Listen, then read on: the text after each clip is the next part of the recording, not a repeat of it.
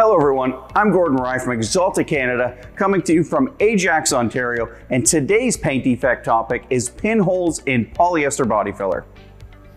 Have you ever done a repair on a body panel? Let's say you fixed a small dent, and after mixing, applying, and sanding the polyester body filler, you notice tiny little holes in the polyester filler repair area. Well, these are pinholes or micro pinholes, depending on the size and the amount of them in a given area. Let's talk about what can cause this problem. Some key factors to keep in mind are defective or age-expired hardeners. If it's grainy, seedy, or liquefied, don't use it. Whipping the filler and being aggressive when mixing the two components together can trap air within the product. Applying the filler in thick layers using a spreader or applicator at the wrong angle can also introduce air and cause pores in the surface. It's very important to follow the mixing ratio correctly and add only the required amount of peroxide hardener. If excessive hardener is added to the mix, additional heat may be generated during the reaction process, which may cause air entrapment to occur within the filler, which could then lead it to show as pinholes in the surface. Inappropriate or insufficient isolation of the body filler itself with a 2K surfacer or filler will also lead to pinholes appearing in the course of the refinishing operation. How can we prevent this from happening? Only use the recommended hardener for the polyester body filler or glaze that you are using, and make sure they are not defective and are still within their shelf life. Fold when mixing, do not whip. And after mixing, spread the material out in a thin layer across the mixing board to help increase the gel time and to also release trapped air. Make sure to use a dedicated mixing board that is clean, and try to avoid using materials to mix on like cardboard. Apply the first tight, thin coat, followed by several thin layers, and do not try to put too much on at once.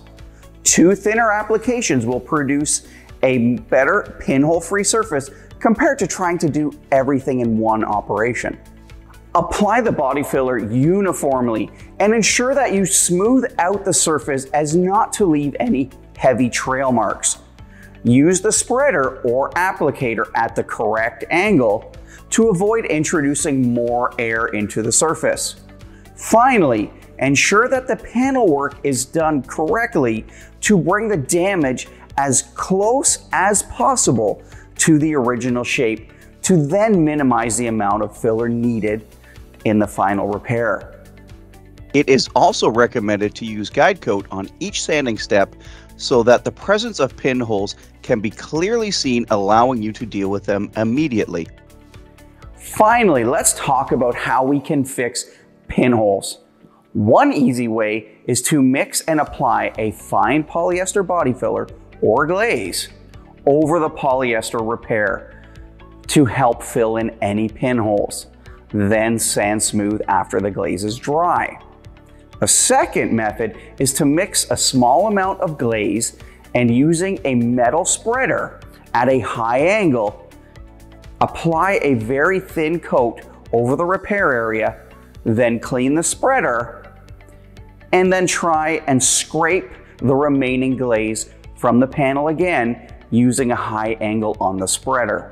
Then, after the glaze is dry, take a piece of abrasive paper, preferably P180 grit or finer, and using a sanding block, lightly scuff off the remaining material. In either case, you must ensure that all dust is removed from the pinholes by blowing the surface with compressed air prior to applying a glaze or a fine body filler. If the pinholes do not become visible until the undercoat system has been applied, a different method is required. After drying, sand the surface lightly, remove all traces of dust, seal the pinholes with a glaze or fine body filler, sand, reapply the undercoat system. Thank you so much for joining us, and I hope to see you again on our next paint defects video.